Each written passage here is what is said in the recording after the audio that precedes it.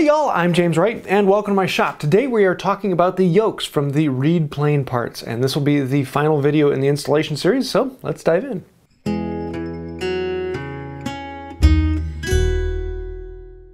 As always with the video, there are PDF instructions as well. I'll leave a link to those down below so you can print these out and follow along on there. The yokes come in two different types. Number one, there is the file to fit, and this is a little larger in all its diameters. It also needs to have a hole drilled. It sounds a little scary, but we'll be showing you very simple ways of doing that. Number two, there's the split style here where you can drive a screw in to expand this and fill your chip breaker.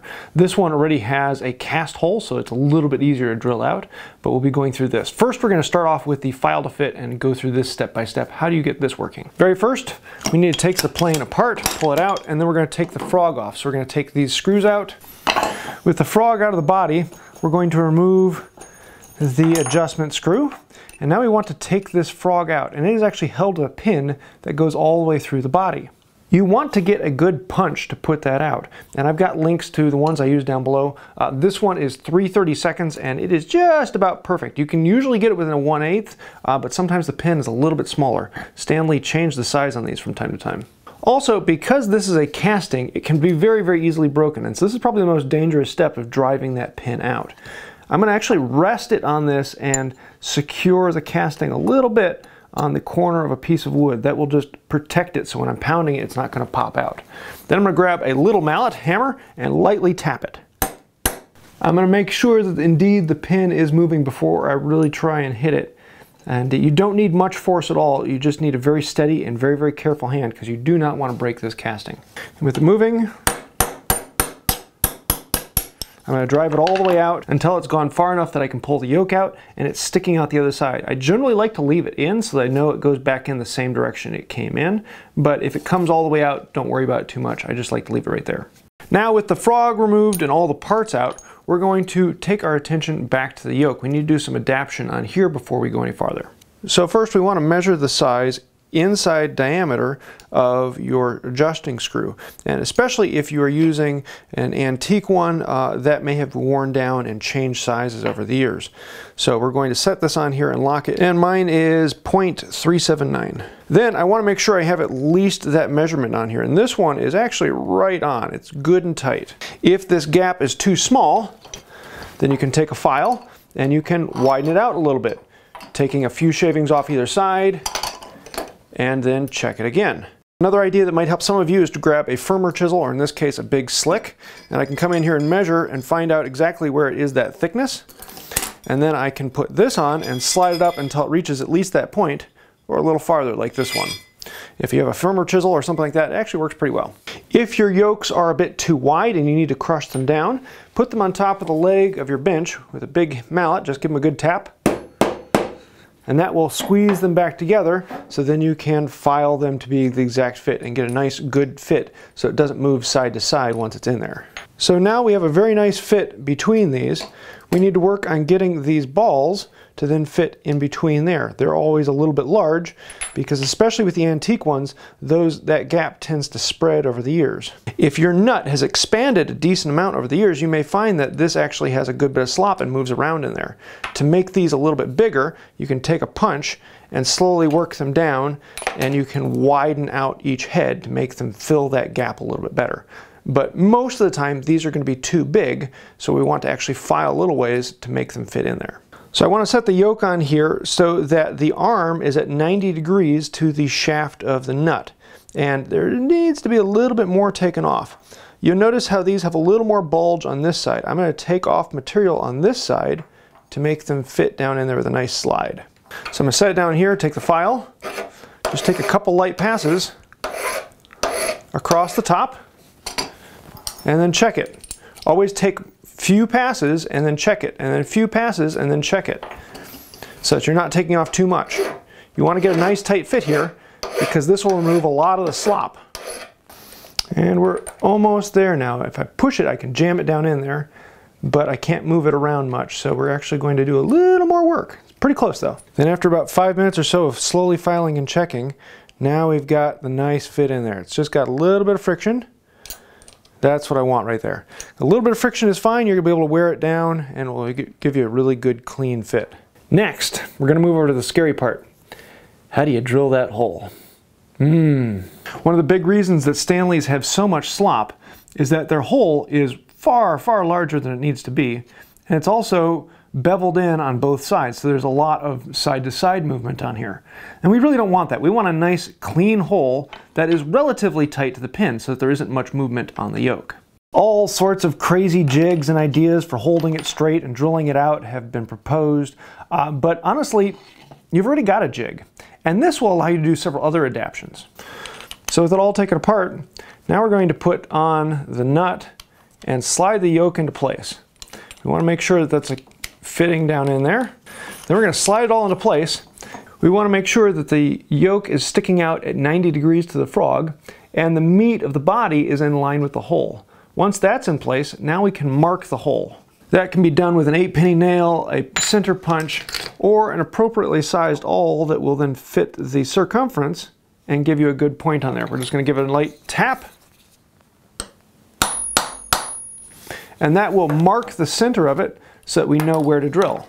We can then take it apart and drop the pieces on the floor. We now have a spot exactly where we want to drill, and this will give us the location, but how do we know we're drilling at 90 degrees exactly into this? Now I could use a blank like this if I have a drill press and drill my hole appropriately there, but I'm going to show you how to do it with a bit and brace and the old yoke and get that exactly where you want it to be. Now at this point, you want a drill bit that is really, really close to the size of the pin. And so most of these pins are right about 1/8 of an inch. Mine is actually a little under 1/8 of an inch. It's at 0.121 rather than 2.5.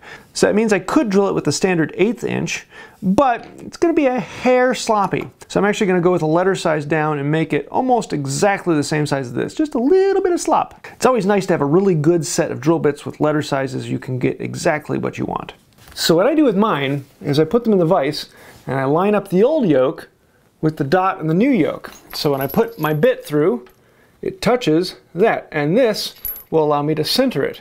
And then I can also use the ring trick to make sure that I'm level this way, and I drill precisely on that hole. It actually works really well, and this is how I've done all of mine so far. So I'll slide it through, I'll set it right on that dimple, and I'll start turning, and watch the ring. Try and keep the ring in the middle, so I can get a nice, clean drill hole all the way through. After that, I'm going to come in with a little reamer, just clean it out a little bit, get rid of the burr on the edge, and we've got a really nice hole ready to fit the pin in. So with all that done, now we can wind it all back into place and get ready to put that pin back into the slot. Again, be very, very careful. Light taps. Make sure it's lined up nicely with the yoke.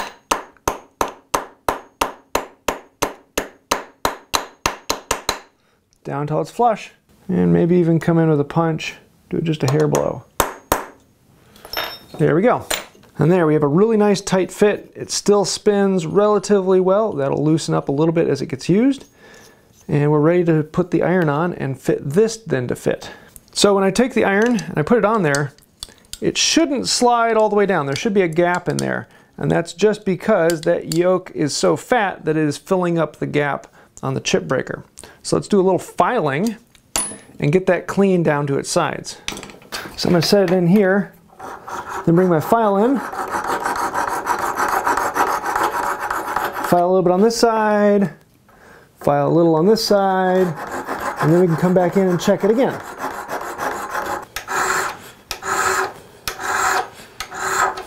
Also keep in mind, the chip breaker is up high and the iron is down low, so you're not shaving this all the way down at the base, you're shaving it up a little ways. You want to make sure that it can get all the way down there, but the chip breaker doesn't have to get all the way down to the bed, just the iron. So the chip breaker stops a little above the bed of the frog. After a little more work, now it will bed all the way down in, and there's just a hair of movement. We'll work with that a little bit. Now here's the next problem. This is sticking up a good bit above the top of the chip breaker. And if I bring the lever cap in, it hits that. This can't get all the way down, so we need to file this down until it's the same height as this. To fix that, I'm going to come in with an awl, and I'm going to mark it here, and I'm going to mark it on this side, and then we can take this off and file it down to those marks. Now, if you're working with a thin original iron, it may actually be faster to cut it off with a hacksaw, but for most of these, it's actually quicker to file it down. Then when you're getting close to your line, just before you get there, put the iron on and let's do a little quick check just to make sure that this will work, because you can actually stop a little before and have it stick up a little bit farther. You just want to make sure when it's sticking up that it doesn't run into this spring on the lever cap. You want it to stay a little lower. So I got to take it just a hair lower than that, but we should be pretty good. With all that being done, we can now put it all back together and check our handiwork. One of the big tricks to this whole process is that you want to make sure you are filing very slowly and methodically. The slower you file, the more accurate you're going to be and the more slop you can take out of it. And so now there is almost no slop in this at all. It's really, really tight. Even though I'm moving it back and forth, this isn't moving up and down. There's a little bit of side-to-side movement, and that's okay, but I don't want it to move up and down. So beforehand with this one, I had 4.5 rotations until it would gauge, and now I have the distance from there to there. That's the total slop in this is about a 1/4 turn on this nut. So that would be about 1/8 of a turn on the old nut. Basically, no slop at all. Really nice tight fit. I love that. With the split yoke though, everything is basically the exact same. Fitting it in is going to take the same amount of filing or crushing it down to make it fit a little bit better. You want to get a nice tight fit between these two. You're going to, then when it comes to drilling out the hole, this hole is actually really, really close. And on one of them, the pin slid all the way through. And on the other one, I just need to do a little bit of work. On this one, however, the hole is a bit small and I'm going to have to drill it out. The nice thing is it's already pre-drilled, so I can grab a drill and an auger and just run this through and I've got a nice clean fit on there. When it comes to inserting it into the body, you may still have to do a little bit of filing on the face of these to get it to fit all the way into the chip breaker, but most of the time it will slide pretty well in there. The nice thing about this is it will allow you to expand the head so that it will grab the chip breaker much, much tighter. Most of the time, I can just grab the screw and drive it down in there and run it out, but sometimes it comes in to have a little countersink in here, and you can twist it on there and ream it out just a little bit, and that will give you enough to start the threads and make it a little bit easier to run this down in. With it all in place, you then put the screw into the slot, drive it down in until you have a good tight fit. The problem then is you've got this screw sticking out, so you're going to have to come through with diagonal cutters or wire cutters and snip this off. And then you can come in with a file and clean out the tip of this just like we did on the other one, making sure that it's flush or just a little proud so that the lever cap doesn't run into it as it comes out of the chip breaker. All told, these are much easier to install. They just don't give you quite as much workability. The file to fit will fit most planes really, really well, but this one is just a little bit easier, a little less work. And in general, with the screw, you're going to get a very, very nice tight fit between the tip of this and your chip breaker. And now it's time to be a bit honest with you.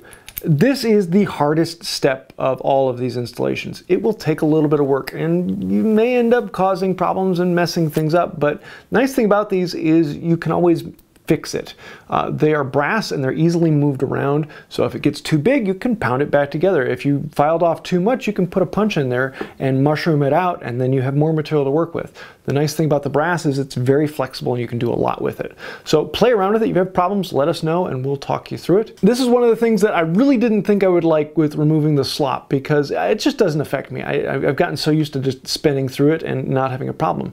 But now that I've gotten rid of the slop on several of my planes, it is really, really nice. And it's something that I now, I kind of like, because it's very, very easy just to do that quarter turn and I'm there. I don't have to think about making sure I'm up or down. If I forget to tighten it against the iron, the iron's not going to move enough to really make that big a difference.